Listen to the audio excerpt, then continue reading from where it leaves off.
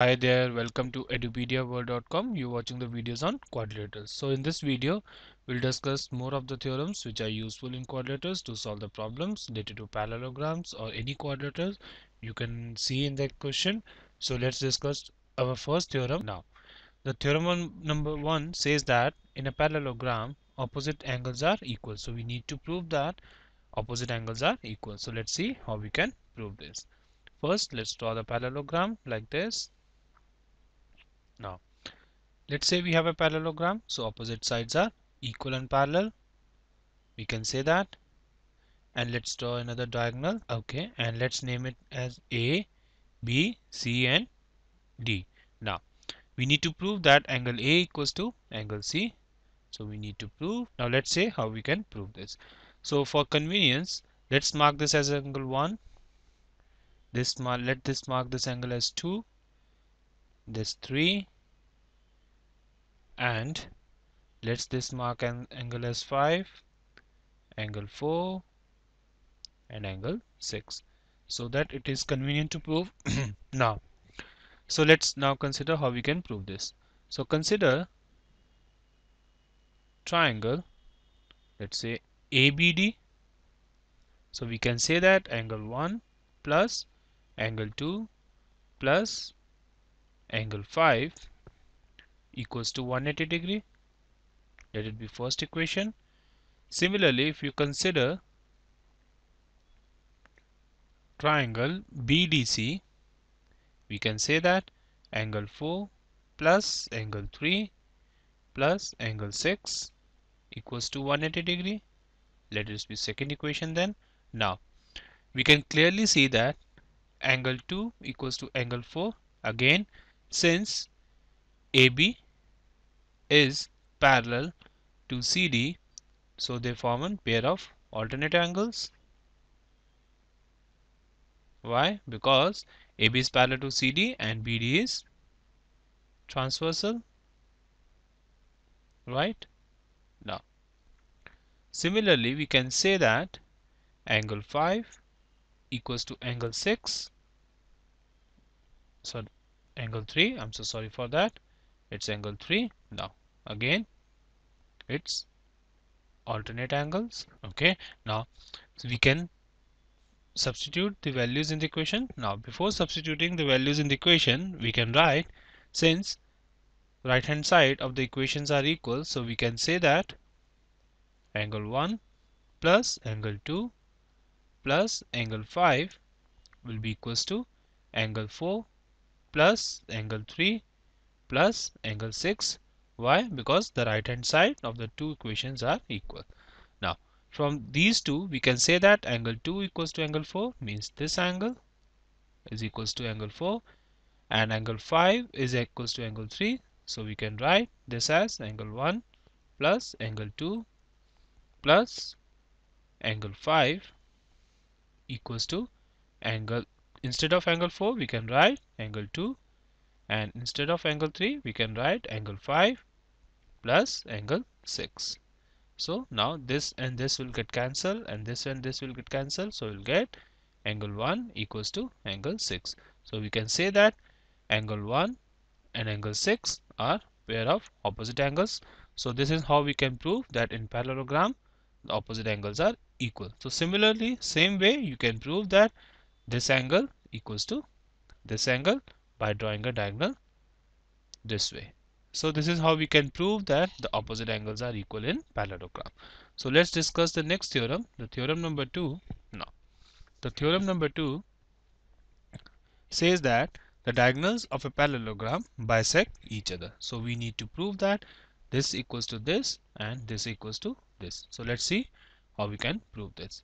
So it's given, first of all, it's an A, B, C, D is an parallelogram, right? Now we need to prove that BD or BO equals to OD and AO equals to OC. So let's see how we can prove this. Now, if you consider triangle ADO and triangle BOC, we can say that AD equals to BC. Why? We can clearly see that they are pair of opposite sides. Since it's a parallelogram, now we can say that this angle equals to this angle, or we can say that angle ADO equals to angle CBO. Why? Again, pair of alternate angles. Why alternate angles? Because these two sides are parallel and BD is a transversal. Similarly, we can say that angle DAO equals to angle BCO. Again, a pair of alternate angles.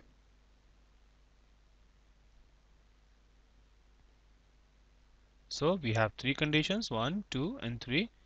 Now, so this side and included side and two angles. So we can say that triangle ADO is congruent to triangle BOC by ASA rule. So we can say that now BO equals to OD and AO equals to OC by CPCT. So we can say that now in parallelogram diagonals bisect each other. So this is how we can prove these type of theorems. So let's discuss the last theorem of this video, the theorem number 3. Now the theorem number 3 says that if the diagonals of a quadrilateral bisect each other, then it is a parallelogram. Now it's not given it's a parallelogram, it's given that the diagonals they are bisect each other of a quadrilateral. Now we need to prove that it is a parallelogram. So let's say first of all what is given. It's given that OD equals to OB and OA equals to OC, and we need to prove that ABCD is a parallelogram, right? So let's see how we can prove this. So we need to discuss the proof. So consider triangle ADO and triangle BCO. Now it's given that OD equals to OB and AO equals to OC. So this is given and this is also given, and we can say that angle DOC equals to angle COB. Why? Because they are vertically opposite angles, means this angle equals to this angle. So we can say that triangle ADO is congruent to triangle BCO by SAS rule. So these two triangles are congruent by SAS rule.